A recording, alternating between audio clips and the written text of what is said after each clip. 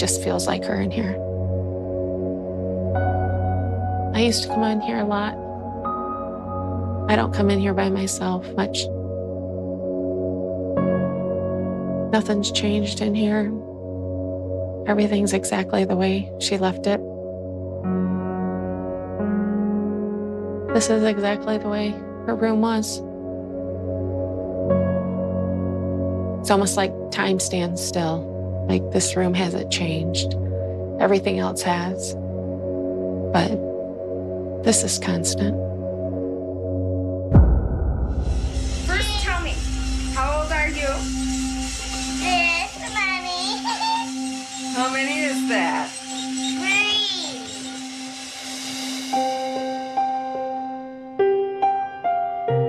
Any mother-daughter usually has a special bond, especially she was my first. I really didn't want to have any more after her because she was so perfect. She was my pride and joy. I took her everywhere. Whatever I did, I always included her. Let's see. It's a heart and stuff. I was her aunt, and I was her friend, and I was a mother figure as much as I could. I just wanted to be around her as much as possible. Oh, strut. Yeah, there you go. Put your nose up in the air. Pose. Pose, pose. She spent a lot of time at our house, and that's also how she met her boyfriend, Josh. My son and Josh had been best friends since they were 4 years old. Josh was Sierra's first boyfriend. And Josh had always said that, Sierra was the one. One day I'm gonna marry her.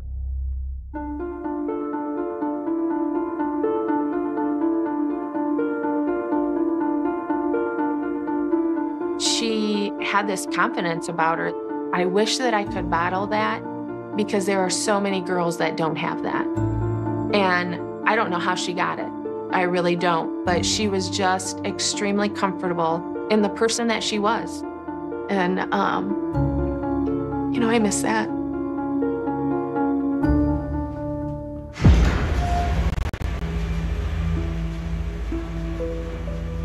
It was about 5 o'clock. And I happened to catch Sierra. She was just getting ready to go out for a bike ride. She had got this bike at a garage sale. So she's like, hey, I'm gonna take the bike. I'm gonna ride over to Josh's for a little bit.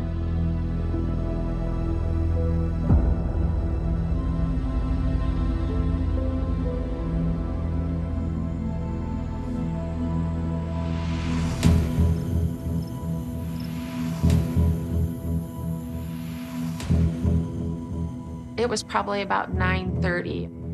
And as I'm coming, I always look because you can see Sierra's bedroom. And I noticed that her light wasn't on, which struck me as odd, but I didn't feel like I needed to run upstairs and check on my 20-year-old. I just blew it off as, she was probably at Josh's house. Josh called me at 10:30 p.m. He actually asked if Sierra was at the house. He said, she's not answering her phone. He said, that's not like her, and it's not like her.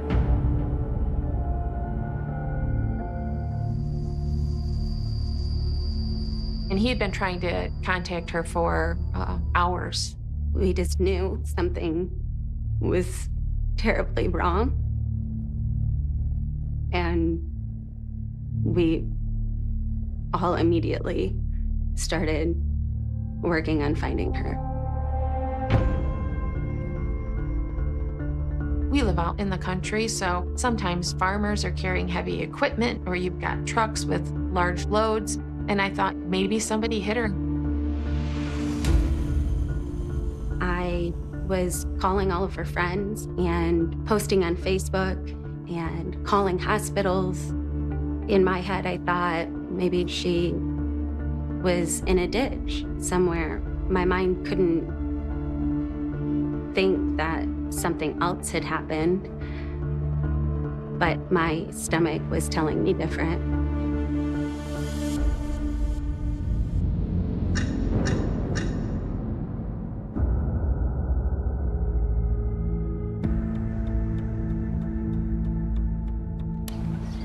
What time did everybody start to look for?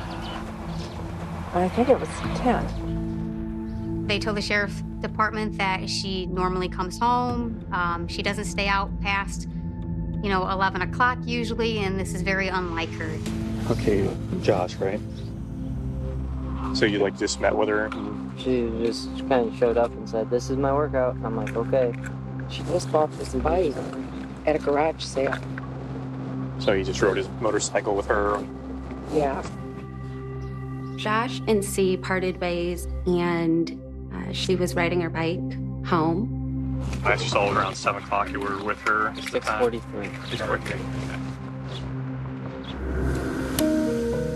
There were no reported incidents of accidents. They contacted several local jurisdictions and received no information of that. Usually when someone's reported missing, they're not technically considered missing for 24 hours, especially with Sierra being an adult. But they went out and they started searching for her. Check the ditches, alleyways, cornfields. Check anywhere that a body or bike or anything could be found. I think that growing up in a small community, everybody really does know everybody. We all knew C, and I think that they took this seriously because they knew that when she was missing, it wasn't by choice. Our gut told us that this isn't right because Sierra would call, and it's been too long.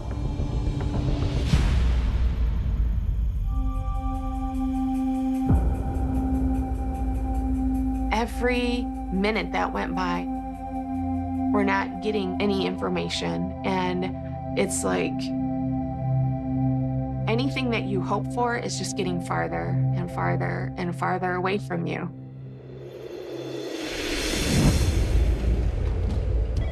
It was very difficult. Time was definitely working against us. I can only describe it as being frantic in as much of a controlled state as possible. It's, we all have kids. Sierra's someone's kid.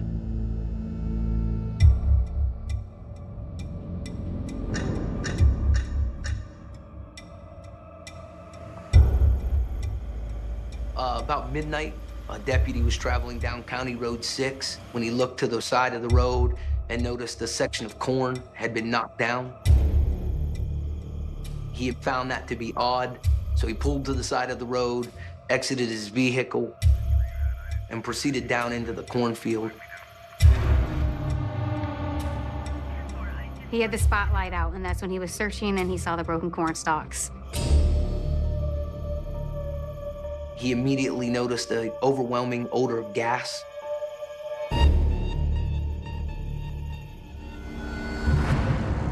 And then noticed a small fuse box. Finding this to be weird, he began to back out the same path that he went, and then began to look around the roadway.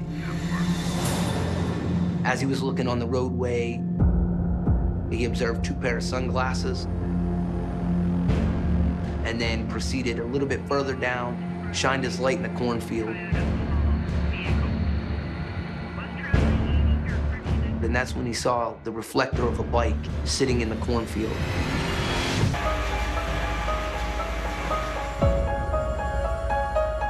We know that Sierra was riding her bike on County Road 6.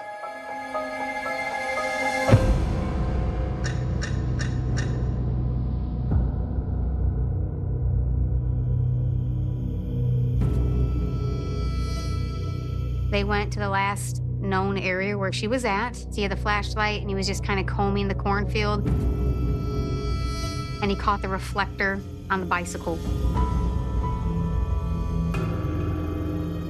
That bicycle, it was standing up and it had been backed into the corn, like someone was trying to hide it.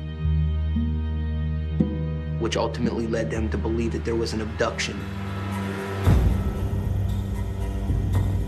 The road was closed. The sheriff wouldn't let us down it. It wasn't very much longer that we heard that they had found her bike, and it was a couple rows back in the cornfield. Where is she? Because she was so close to home. That's when I think for all of us, it became real. I can see the bike at the end about 50 feet away from me. It was like all the hair stood up on the back of my neck. There were also blood stains on the handles and on the bike seat. So you knew whoever moved it had blood on their hands, and they were pushing that bike and trying to hide it so nobody would find out what they just did. There is a green sock. We knew that Sierra was wearing green socks at the time of her disappearance. We found a pair of sunglasses hidden beneath the corn. We found an orange-handled screwdriver. There were blood stains on the screwdriver. Somebody was injured in this location, and there was a struggle, but there wasn't enough blood to be like a fatal injury. It was evident that Sierra did not leave that cornfield on her own. One of the crime scene investigators noticed what appeared to be a tire track going down into that ditch line on the right side of the road traveling northbound. That tire track appeared to be that of a motorcycle.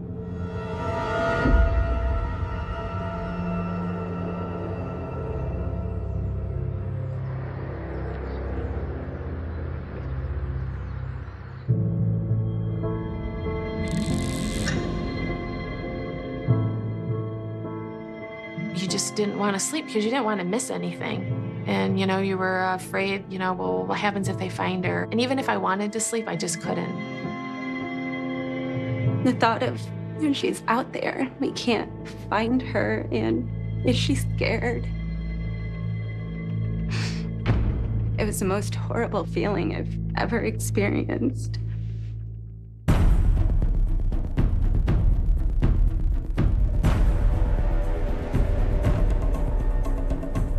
You know you're up against the clock. You know that you have a certain time frame that you have to attempt to locate that individual.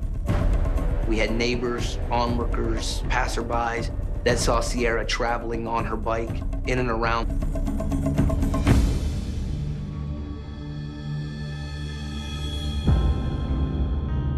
A local farmer indicated that when Sierra went missing, he was traveling southbound on County Road 6, past the field where we believe Sierra was abducted.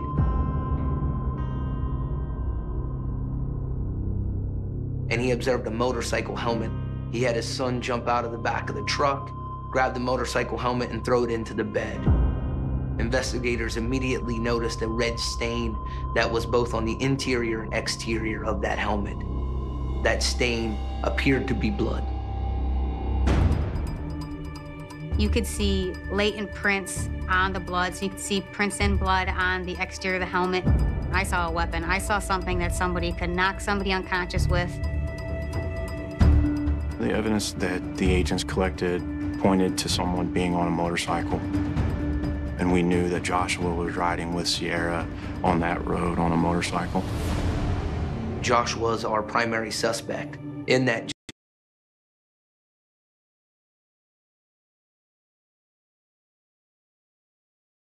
Josh was the last one to be seen with Sierra. We went to Josh's house where a consent search was done. We searched his room. We searched anything and everything that we could find. We collected his clothing that day from his bedroom to see if we could find some blood that would belong to Sierra. We looked at his motorcycle, and we looked over every single inch of it, looking for damage, looking for blood, looking for any hair, anything that would indicate that that was used to harm Sierra. We couldn't find any blood on it, nothing to indicate that it had been used.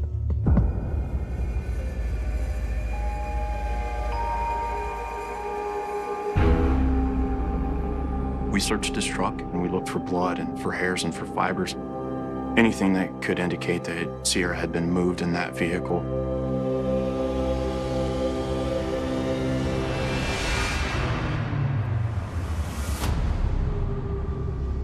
We We located a pair of brown coveralls, and on those coveralls was a large stain that looked like blood to us. And as we tested it, it did test positive, presumptively, for blood. He had indicated that he had used those coveralls when he was deer hunting, and it was just blood from skinning the deer. We tested the blood, and it tested as animal blood, not human. We did an extensive interview of Josh, getting a story, getting background information. Based on our conversation with him, that was clearly evident that Josh had no involvement in Sierra's death and had no idea where she was.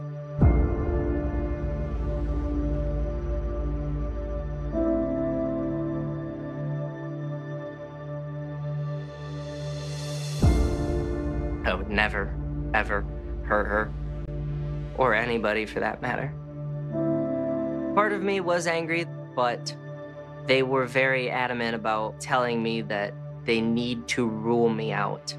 Being the last one to see her, I can see where a lot of people's thoughts can go. I exhausted all the information that I had, drew them a map, gave them my phones, everything that I could do to help. There's a big part of guilt that goes with me and what happened. Part of me says you were the last one that saw her, and you should have drove that whole way. She looked at me and said, "I'm fine." And I said, "Okay, I'm gonna go home," and we both went our separate ways. I replay that image probably pretty much almost every day.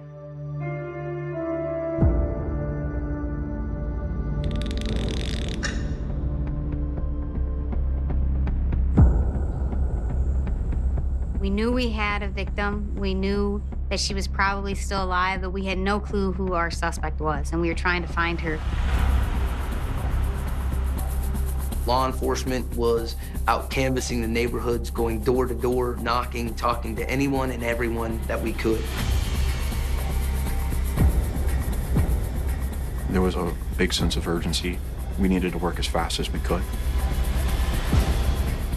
The community was amazing. They came out in hundreds to help volunteer to search for Sierra.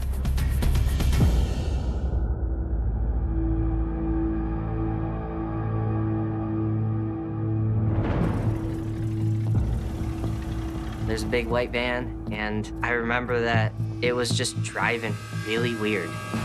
I believe it slowed down. I thought that it was weird at that time of night that I would see that type of a car just around. So I followed it for about a block, and then it took off.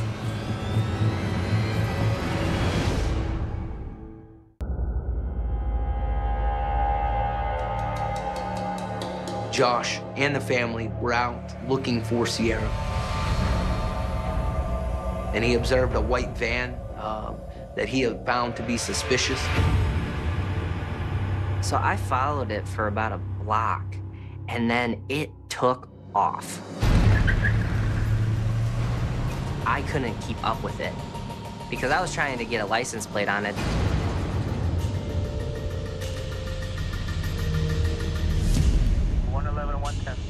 We were able to identify that vehicle.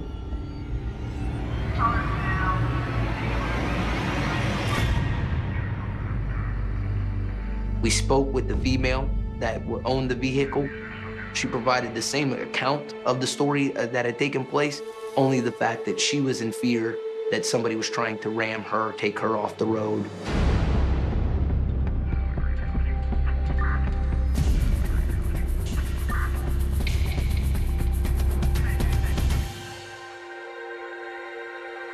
They looked at the van, they examined it with Blue Star, which is a chemical to look for blood.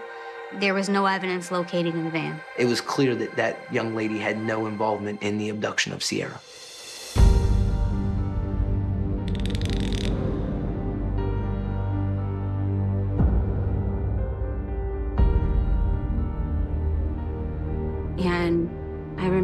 night, it really started to sink in that she still wasn't home. We have absolutely no answers.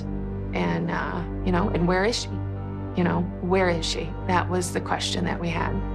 And we just kept waiting.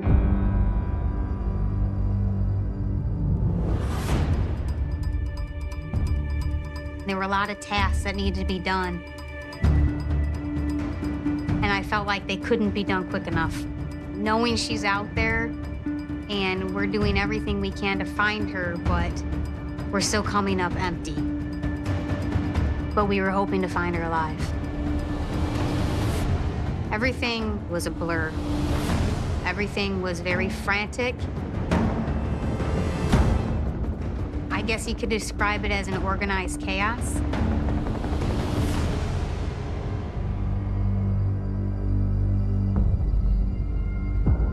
It's almost like losing a child at Disney World. And you look down the main street of Disneyland and you know that your kid's missing. But in Fulton County, it's just cornfield after cornfield after cornfield. And so that you're almost overwhelmed by the thought of, where do you start?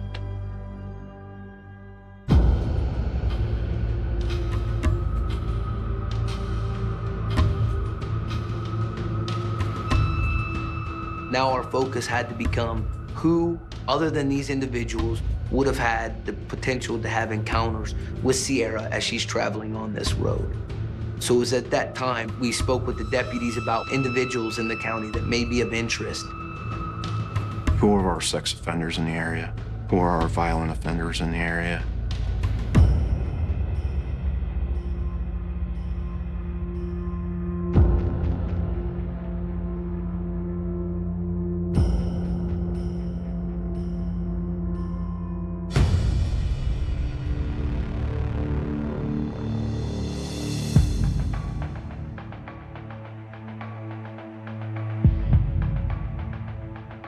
The Worley property sat on approximately 1 acre, maybe a little bit more of land.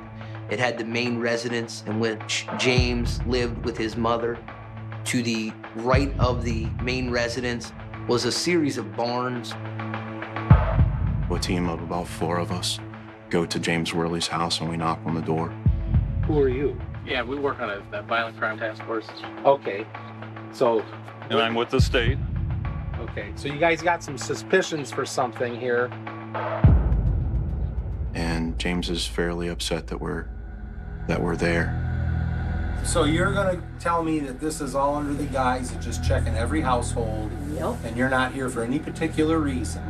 There's a young lady missing.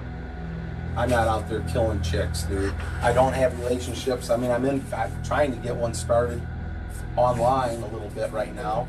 But, and she's been out here, and guess what? She went home alive. Mm-hmm. Is there anybody in the house but your mother?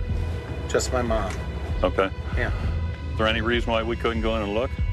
What part of the house do you want to look at? We'd like to look through the whole house. He's very angry, very aggressive. His demeanor just kind of shouted that he was dangerous, but reluctantly allows us to look. This is my room here, okay? No dead bodies. The laundry room, good luck. Our hope was to find Sierra alive. And, as time passes, you get more and more worried. So as much as we could, we looked. And we looked and we looked for signs of Sierra. I haven't killed anybody, I haven't raped anybody. Get that straight. Well, believe it or not, being cooperative was always good. Yeah, right. Listen. Dude, if I was a psychopath, I'd have had your gun and shot you all. Nah, I'm too quick for that. I don't think so. You're saying you've killed before and you know... I'm just saying, sir, and that's not cool to say that to me.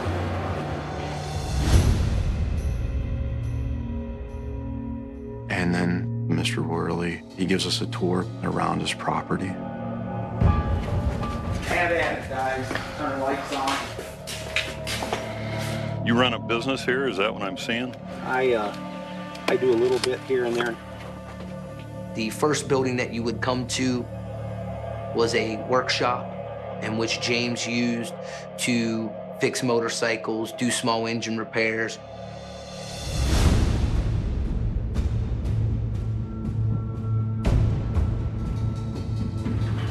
Well, I'm a get it done kind of guy, and I want to get you guys out of my here. Well, we're doing good so far.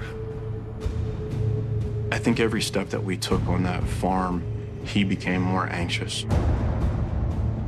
When we walked into that barn, it was very tense. Mr. Worley seemed very agitated, very angry that we were there. Rick. I started to become even more worried when I looked at the floor. So what do you use this for? I'm gonna buy a calf. I planned on doing it about this time this year. Rick. And there were rake marks through the dirt, like someone was trying to conceal what had happened there. Is that gonna do anything? Let's get out of here. It's hot, man. As we were removing the bales of hay, that's when the things started becoming a little bit more peculiar. We removed the bales of hay and we uncovered a wooden green box surrounded all the way around with chicken wire. It looked like an animal crate.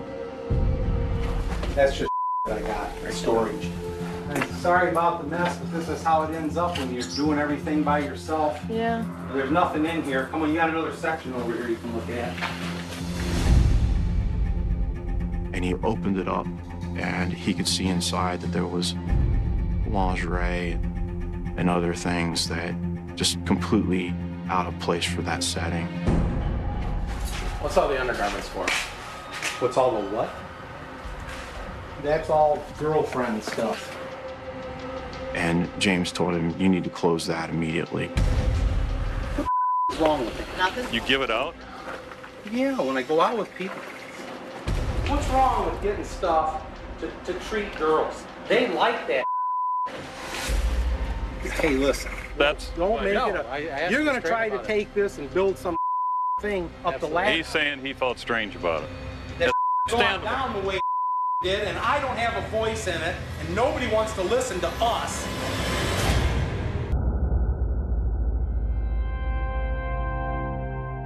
I really struggled with the weight. And there was nothing, there was no information coming in, and just to sit and wait was the hardest part.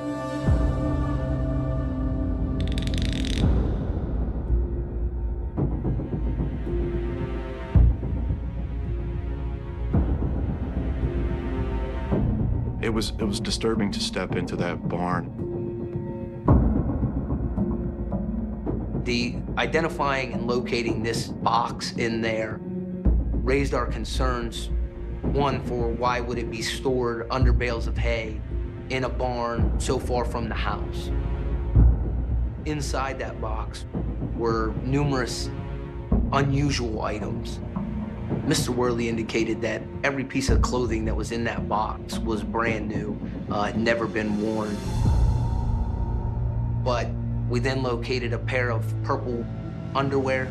Those purple underwear had what appeared to us to be red staining in them. We really recognized that. We understood that we were on the right path. We had the right person.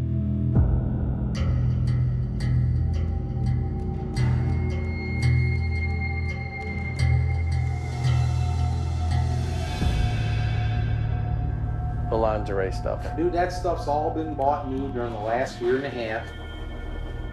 Oh, you gotta ask. I have a business plan, and that's gonna be walled off. And this is gonna be a studio. It's porn. I'm gonna be a producer. Producer here. Okay. Pornography. A lot of weird stuff right? Yeah. He indicated that he was intending on creating some type of porn studio. Hey, listen, I've never hurt anyone, killed anyone, raped anyone. He denied ever seeing Sierra, ever encountering Sierra, ever having any involvement.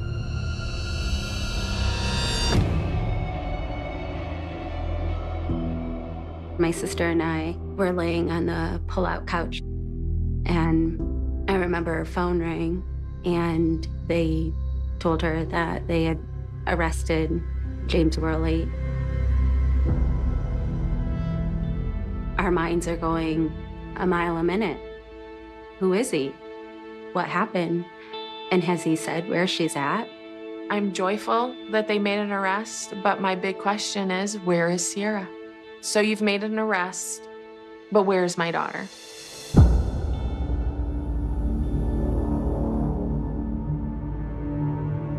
I was hoping I was gonna open a door and she was gonna be laying there or something. I was wishing we were finding her.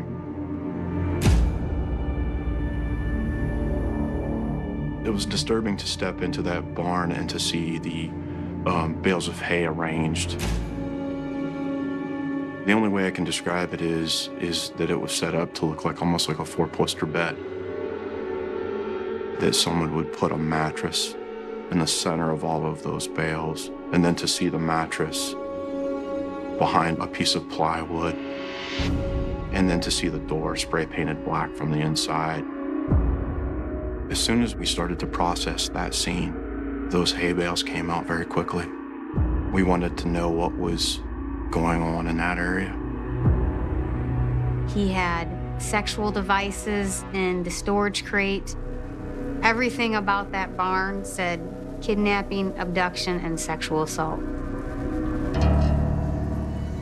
While we were searching the far barn and removing the bales of hay, we noticed a piece of plywood that was sitting on the ground. We find a piece of board on the floor with air holes cut into it. That piece of plywood was then removed from the ground. Upon lifting that up, we observed a small, couple cubic feet freezer. That freezer was submerged into the ground and had a tow strap up around the sides, as if one were to put that on so that the top couldn't come open. As we took that board off and we saw that freezer, I think for a split second you hope that you find someone who's alive and whole inside of that freezer. We then proceeded to open the lid.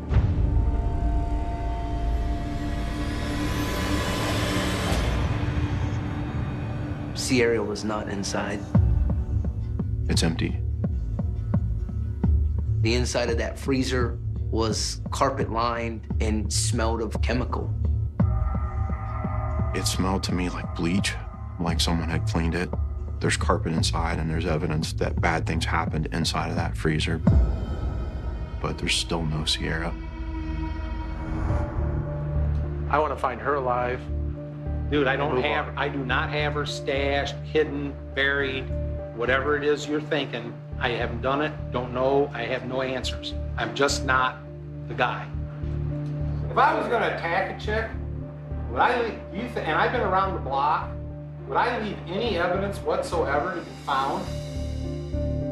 He had an answer for anything that we presented to him. The freezer being located was an area where he would hide his weed. The air mattress located in the barn was used for his camping. For every question, Mr. Worley provided us with some type of answer.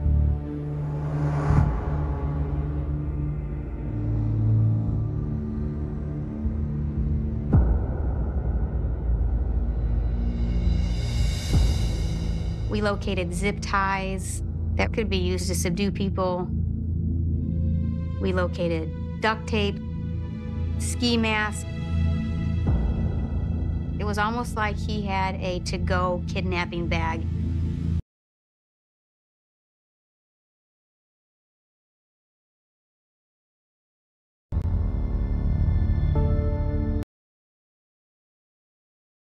A farmer not far from the abduction site and Mr. Worley's house had located something that he found unusual.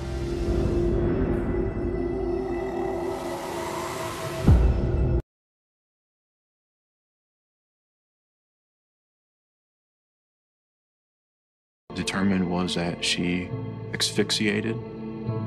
I felt like we failed at some point. We were going so fast to try to find her, and then I felt like it If we could have been a little quicker, we may have saved her. When we found out, I remember people screaming. The crushing feeling that comes from that is pretty incredible.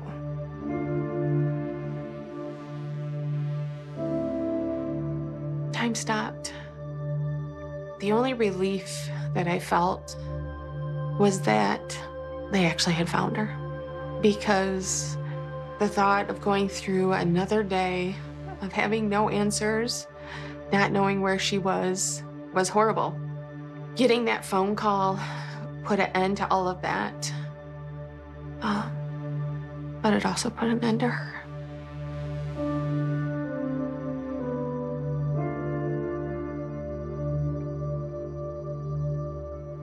The despair, the emptiness that you feel is immediately replaced with anger. She's not coming home. And you think, she was just here. She was just here, and we have plans, and she's gone.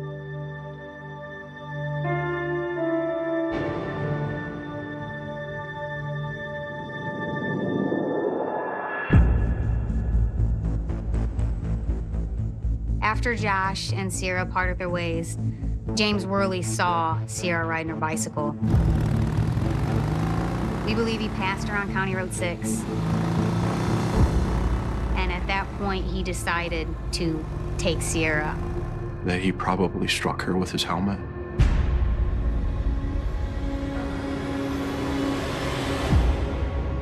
Knocked her into the ground and then drug her into the corn, tied her up.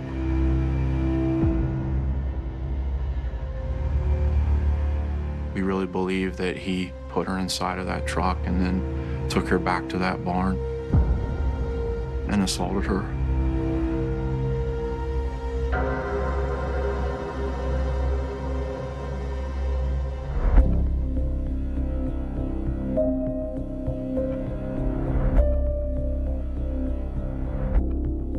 Her DNA was located on the air mattress. Blood was on the pair of pink underwear. There was a piece of duct tape located in the barn. That duct tape had Sierra's DNA on it, and it also had James Worley's DNA. There was an ornate key that had been attached to the handcuffs that were used to bind Sierra, and a matching key was found on James Worley's keychain. We were able to tie Sierra and James Worley to every single scene we processed.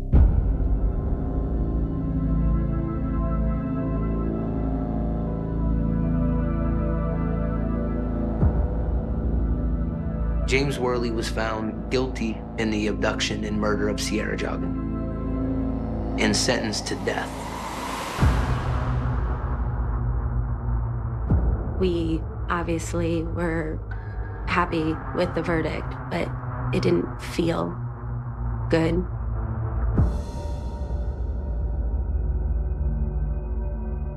I would like everyone to remember the light and the big smile she had. Simply just walk in and the whole room's just kind of lifted a little bit. That's what I hope people remember about her. Is it full, Cece? I enjoyed watching her grow up. She was just an amazing kid. Was just looking to the next stages of life, and unfortunately we didn't get that though. Happy birthday to you. I love Mama and me. I love you too, Cece. I chose not to focus on what we lost and focus on how lucky we were to have had her. Amazing memories.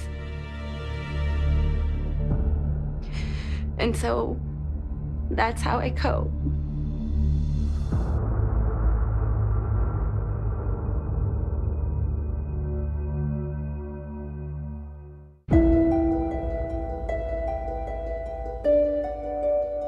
the memories. I wouldn't change anything. This for Sierra helped us heal because all of the passion that Sierra had for life, we put into that. She became my purpose and am driven